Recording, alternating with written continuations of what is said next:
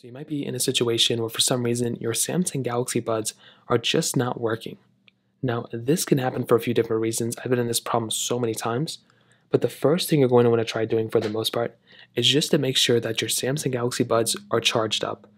A majority of the time, anytime you're having any issues with any Bluetooth headphones, you just want to make sure and verify that your specific headphones are fully charged, because if they're not, well, then that's pretty much going to be the problem.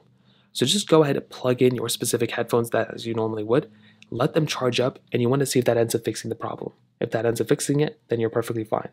If that doesn't end up fixing it, the next thing you're going to want to try doing is just to go ahead and make sure your Galaxy Buds were actually fully connected inside of the case, and they weren't like a little wobbly, or they weren't like a little bit out of the ordinary. So what this means is basically if we take our Galaxy Buds out, you want to take a look at this internal, like the little prongs that are inside. You can see those little prongs right there. If you're able to, I would recommend just go ahead and kind of cleaning them out with some sort of napkin, like a cotton swab kind of thing. Make sure there's no like dust or stuff stuck inside of those specific compartments, because if there are, then that's probably going to cause some issues. So now what you're going to want to do is plug these specific headphones right back in as you normally would. So go ahead and plug them in just like so.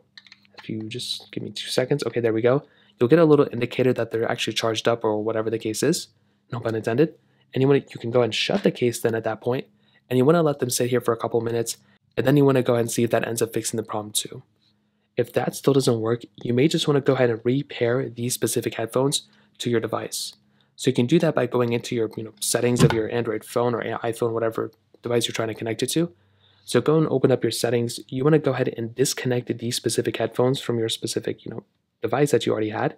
So go and click here. You want to disconnect whatever device you have, and go ahead and connect them back in. And you want to go and see if that fixes the problem. If that still doesn't work, try restarting your phone. Try updating your phone. But those are pretty much the main ways to go and fix the problem. If you have any other thoughts or questions, let me know in the comment section below. Hit the like button, that would be so much, but definitely hit that subscribe button. More importantly than everything else, I love every single one of you guys.